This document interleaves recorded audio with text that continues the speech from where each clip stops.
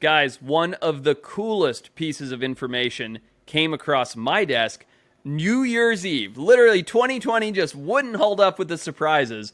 When I found out that the Siberian Times announced that in the super remote part of Russia, they found a fully intact woolly rhinoceros that had stayed frozen in the permafrost for thousands of years. And this animal was still intact. It had fat, it had tissue, it had organs. Look at it. That looks like something that, that died like 3-4 days ago. Like, I mean, it looks, I've pulled things out of my freezer that look worse than that.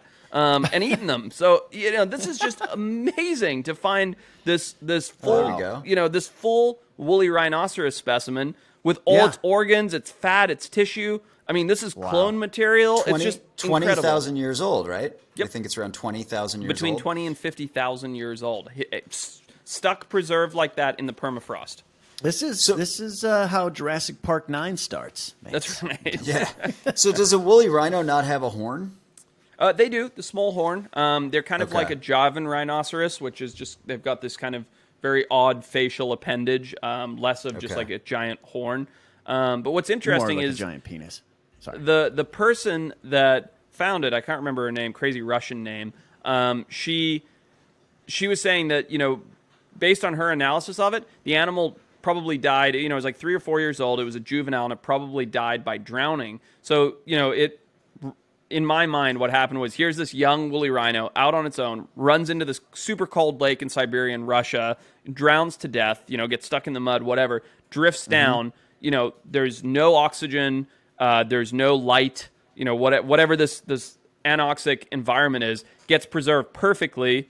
That winter hits a month later, gets solidified in ice, and stays completely perfectly frozen in ice for 20 to 50,000 years before someone comes and stubs their toe on it, right? And now it's perfectly... Like, I've got abalone in my freezer from before the abalone closure, this is a whole nother story, happened in California, that I've frozen inside of blocks of water to keep the air off of them.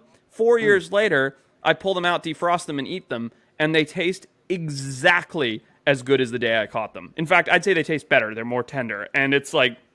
They're perfect. Wow. Like, when they're frozen in water like that, in ice, things just don't deteriorate. It's absolutely incredible.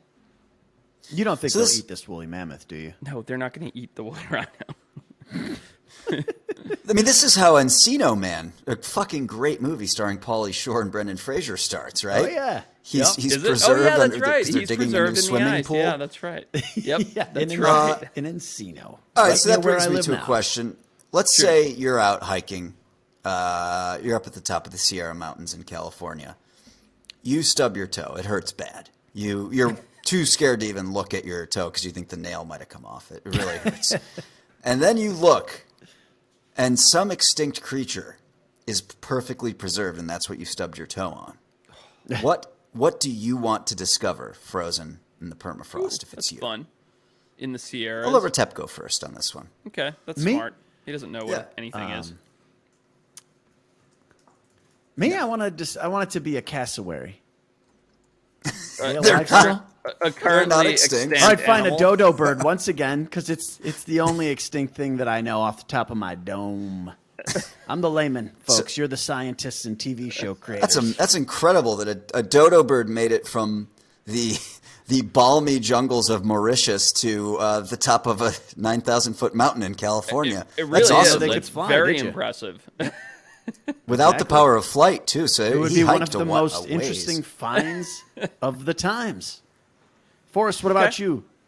I'm going to go short-faced bear. So there were these incredible, massive bears that used to roam North America when we had tons of megafauna up until really recently. I mean, you're talking about like, I don't know, 20,000 years ago, 30,000 years ago, something like that.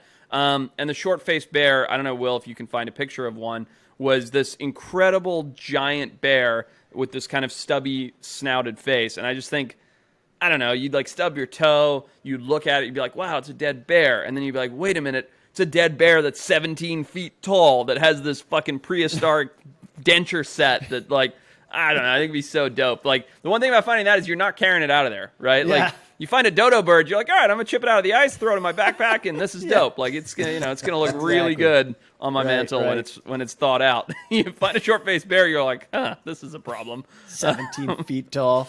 What about you, Patrick? I'm gonna see. I was thinking about going saber-toothed cat, but I feel like that's too obvious. It's a bit of a cop-out. Yeah, I want to find one of the Clovis people. That's what I'm looking people? for. What's Clovis a Clovis people? people? What's that? It's the people who crossed the Bering Strait and colonized America 12,000 years ago. Sure. So I want to find a human, just on the off chance that they don't look like what we thought they did, or that we get into an Encino Man type of situation where they are still alive. Of course. Once they warm up. I think finding an ancient human. I mean, look, how cool would it be if you found a giant? I mean, that's unbelievable. Yeah. Yeah. Would be, I feel like we have to do a whole. I envision, like, sorry, I'm still thinking about your hypothetical, Patrick, because now I have this vision in my head of like you sitting there with a hairdryer, just like trying to defrost this guy, and you're like, hey man, wake up, wake up. wake up, and it's No, just I a think- corpse. All right, I can't do this, but I'm technically changing mine to a giant. I want to find a 20-foot tall man wearing. I like it. Wearing a short-faced bear pelt around his shoulders. Wow. So at first you're like, wow, short-faced bear. There's a picture of one for you. Oh, wow. And then you're like, Look wait at a that minute, thing. this guy is wearing a short-faced bear. Yeah, I want to find a man that size, the size of the short-faced bear. 20 great. feet tall man. That's great. Man. That is a so- large bear. Yep. So are you pretty stoked about this woolly rhino thing? I mean, do you think that they'll try and extract DNA and clone it or do something like that?